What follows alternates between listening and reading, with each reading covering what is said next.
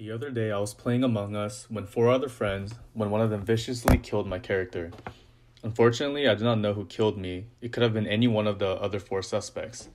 Luckily, there was a sample of sweat next to my dead body, and criminologists managed to find DNA samples of each of the other four suspects. They decided that DNA fingerprinting would be the best way to match the sample to the killer. Each DNA sample was amplified, including my own, into a gel electrophoresis machine to create a DNA fingerprint for a specific locus of variable numbered tandem repeats. Essentially, a match to the sample found next to my body would be that of the killer's. Each DNA is different and has its own unique genetic makeup.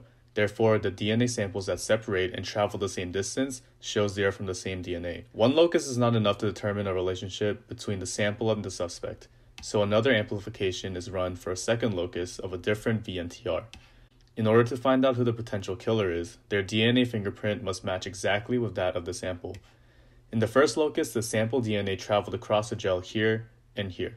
So in order to find the match, we need to find which other samples separated exactly the same as this one. The victim sample did not separate like the sample DNA, so we can automatically rule out the victim. Again, the DNA must have separated exactly like the sample DNA in order for us to assume it is a match. Suspect 1 has DNA separation here and here, which corresponds to the sample DNA.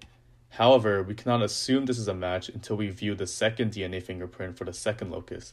Suspect 2 has only one match, and therefore cannot be the killer. Suspect 3 does not match at all with the sample, so it is also not the killer.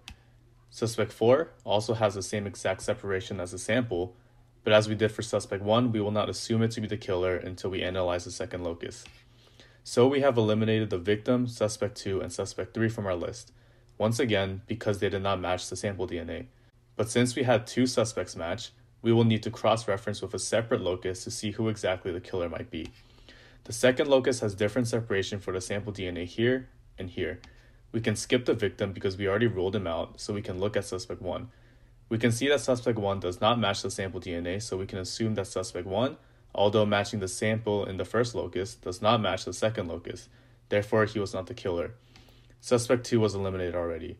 Suspect 3, although having the same separation as this locus, did not match the alleles of the previous locus, therefore the source DNA is not the same. That leaves Suspect 4, who has the same separation as the sample. Since Suspect 4 has matching DNA fingerprints to the sample DNA in both loci, we can assume that Suspect 4 left DNA at the crime scene and is most likely the killer. Another interesting point we can extrapolate is a paternal relationship between two suspects. In order to assume a paternal relationship between two DNA fingerprints, one must look for consistently same separation of alleles for one of the DNA fragments in all the loci.